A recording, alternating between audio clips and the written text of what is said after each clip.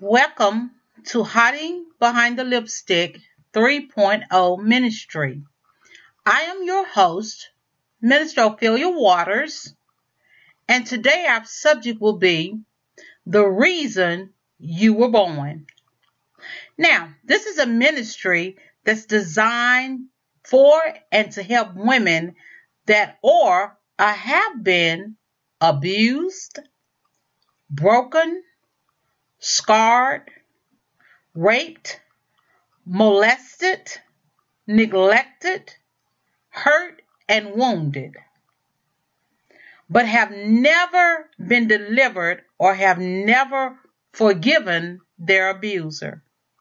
Prayerfully, through this broadcast, some light will shine on the situation and you will be able to give it over to Jesus and allow Him to heal your brokenness and put you back to the way that you were designed to be.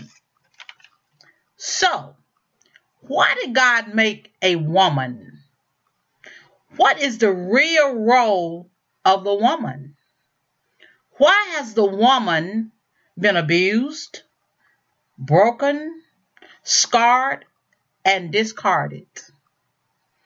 As we delve into the study of woman and her makeup and what she has been viewed as since the early 1900s, or farther back perhaps, we'll find out that in some countries, and even today, the woman is treated or regarded as a second-rate citizen.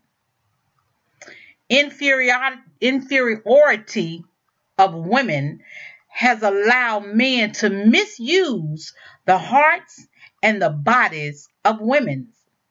According to the Roman family law, the husband was the absolute Lord and master. The wife was the property of her husband, and she became completely subjected to his disposition. He could punish her any way he wanted, whenever he wanted. These Roman men believed that the woman was incapable of sound judgment and could not think soundly or logically. Therefore, they would beat her, rape her, cower her down until she became submissive. This confirmed in the minds of the men that the inferior status of women was often seen in the belief that only man, not woman, was created in God's image. Now, this was the Romans' belief and Aristotle's view. However, God Himself, the creator of woman and the creator of man, in the first book of the Bible, Genesis chapter 1, verse 26, God said, "Let us make man in our image, after our likeness." Verse 27, so God created man in His own image, and in the image of God created He him, male and female. Created He them. Then in chapter 2, around verse 18, the Lord God said, "It's not good that the man should be alone. I will make him an helpmeet for him." Verse 21, and the Lord God caused a deep sleep to fall upon Adam, and he slept. And He took one of his ribs and closed up the flesh instead thereof. And in verse 22, and the rib which the Lord God had taken from man made He a woman, and brought her unto the man. Verse 23, and Adam said, look at how proud Adam becomes. "This is bone of my bones, flesh of my flesh. She shall be called woman, because she was taken out of man." Verse 24 says, Therefore shall a man leave his father and mother, and shall cleave unto his wife, and they shall be one flesh. Well, whose report do you believe?